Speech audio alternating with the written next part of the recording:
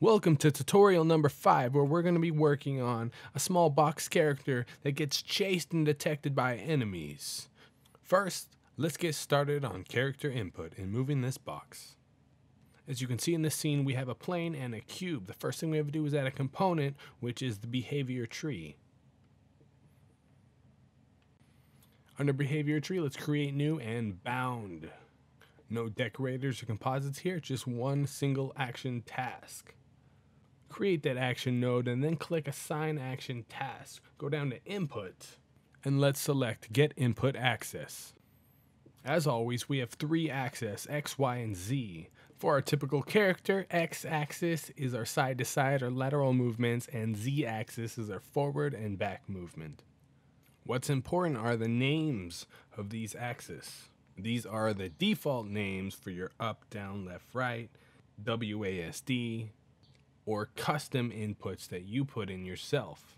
But that's a whole different subject if you wanted to get into that.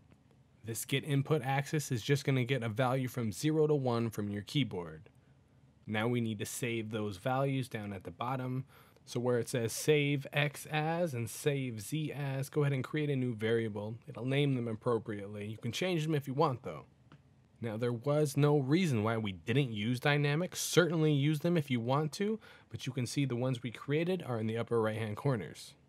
But if we were just using these variables for this single task, we wouldn't create new. We would use dynamics, so we're not blowing up the blackboard with extra variables we'll never touch. Back in the upper left, Assign Action Task, go down to Movement, and click Input Move. If we scroll down, we can see the strafe, the side-to-side movement, and the forward, the front-to-back movement. Now in strafe, let's think about it, we need that save X as. And then down in the forward, we're going to obviously use save Z as. And that's it for this tutorial. Go ahead and click play, make sure it's working. If you want your guy to move a little bit quicker, go back to get input access and throw a bigger number in that multiplier. Now you can see in the upper right hand corner, the values are the -1 is 1 that have been multiplied by the 4 I put in there. And that is all for tutorial number 5.